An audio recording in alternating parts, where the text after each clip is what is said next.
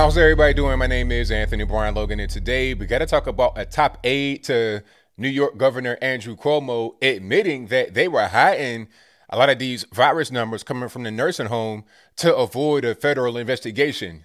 Oh yeah, they admitted it, and I'll place my sources in the description box below. I don't have the audio or video, but I got plenty of sources.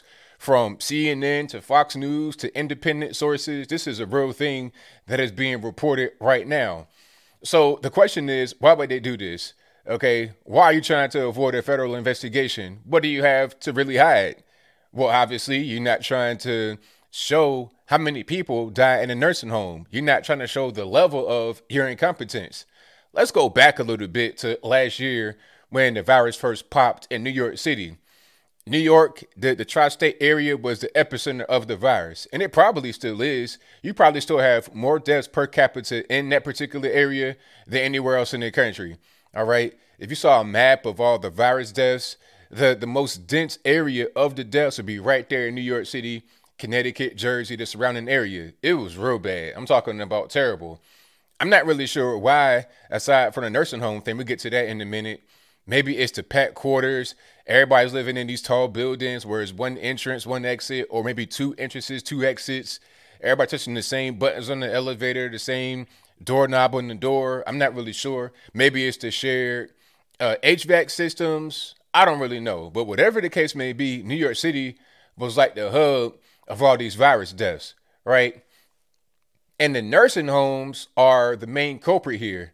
I think I read somewhere where they said 70% of virus deaths in New York City were from nursing homes or from those 70 years old and above. Okay. What Cuomo did with the nursing homes was disastrous. I'm not sure if it's a jailable offense, but there needs to be an investigation, which is what they were trying to avoid. But now they can't avoid it because that's already out the bag now. We know that he was doing something he shouldn't have been doing with the nursing homes. The nurse aide the aide to Cuomo came out and said that they were trying to hide the numbers. And then you have the New York Attorney General, Letitia James, who was a big time never Trumper or Trump hater, trying to sue Bevel and Betty for the whole Black Lives Matter kerfuffle. She even came out and said that the deaths in the nursing homes were underreported by up to 50%. So you're talking about half of the deaths not even reported as deaths from the virus in the nursing homes. You're trying to hide the information, and Cuomo's behind all of it. Now, at the time when the whole thing about, the nursing homes became an issue last year, when all these people kept dying in nursing homes, he defended what was happening by saying, well, we're just following the Trump directive to put virus positive patients in a nursing home. Now, I'm not really sure what Trump directive that was to say, hey, if people have the virus and they're kind of okay, stick them in a nursing home. I've not seen that one. If you've seen that one, let me know where I can find that in the comments below. What I do know is that Trump sent a whole hospital ship, the USS Comfort. I think it had, 8,000 to 9,000 beds on it as far as the capacity. But only 20 patients ever got on it from New York City. They didn't use it. But the hospitals were allegedly packed from the middle to the tutor with virus patients. Nursing homes packed with people that had the virus or had it before and were, quote unquote, recovering when it could have been put on the boat. That's what it was there for. It was equipped for that purpose. You got it fully staffed. You got, clean areas. You got everything you need. You got treatments on board. Everything you need is right there on the boat, but they never used it. Okay. It pulls up in the Hudson or whatever that bay is right there, right on Manhattan, and they never used it. So it's like, okay, you want to avoid a federal investigation. You're talking about, oh, Trump is going to use it against you. He's trying to talk about how the virus is emanating from Democratic states. But when it gives you what you need to help combat the virus, you're not even using it. So what are we really doing? What I see from all of this, what's happening with Cuomo and the aide and their attorney general, I'm just seeing incompetence. Okay. Pure incompetence. And exactly what they were trying to hide the data for, trying to prevent Trump from saying, hey, it's Democratic states that are spreading the virus. That exact thing appears to be true. Okay. Like I said, the epicenter of the virus was New York City, tri-state area, Connecticut, Jersey. All right. That's all Democrat run. And due to California, you got some of the most tight mask restrictions yet, some of the highest uh, virus numbers. Now you go to Florida where there's no mask mandate, everything's pretty much open, and you have New Yorkers and Californians moving down there to escape the very tyrannical restrictions on the mask and closing of the business and indoor dining. They're not having this, crazy virus outbreak. We need to go and do the Sweden model. I think Trump said that wasn't really a good idea, but I disagree with him on that. I think the Sweden model was probably the best way. All right. Now, the economics of whatnot, that's a different story. I'm talking about just how they handled the virus. They had minimal restrictions. They would advise you, hey, if you want to wear a mask, that's fine. You can do that. You can social distance, but there was no just massive shutdown and, killing their economy. They did have some deaths from the virus, but that's not going to be avoidable. All right. You see what's going on where you got all these mask mandates and everybody's at home, nobody's leaving, people still getting the virus and dying.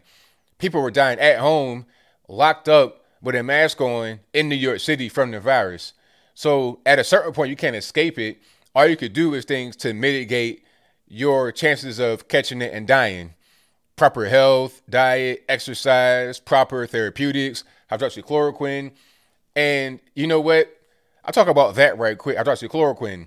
I did a video that went viral on the internet, on Facebook especially, and had like 1 million Facebook likes on the actual article itself, talking about HCQ from the doctor's perspective, not from my opinion, my point of view, but from actual medical doctors that have used hydroxychloroquine with success, right? Now, they went ahead and, destroyed my Facebook page over the whole thing. Oh, you're spreading misinformation. This is not proven to work. But now there's study after study after study that says that it does work.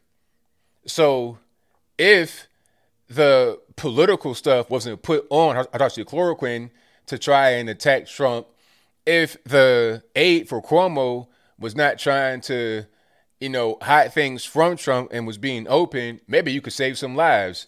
Okay, rather than playing politics and trying to, play 8D, 12D chess with Trump, how about you just do the right thing? How about you be honest? How about you just stop lying to the people and you could save some lives? What we're seeing right here is exactly what we've been talking about for a while. All right, they're playing games and not being honest, and it's causing a lot of death and chaos and destruction.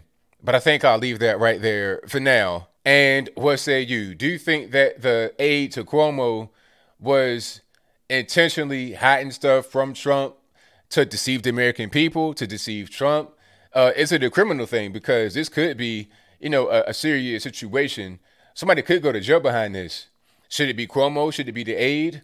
How about the USS Comfort? They had the whole hospital ship. Why was that not used? Were they trying to just book against Trump and say, hey, we're not going to use anything Trump gave, Orange Man bad, so we're going to be so anti-Trump, so never Trump, we're not even going to use what he gives us?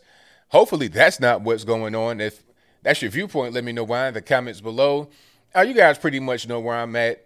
I'm not surprised one bit by this revelation, by this news of the aide talking about they underreported the virus deaths in nursing homes to prevent from being looked at by the Trump administration.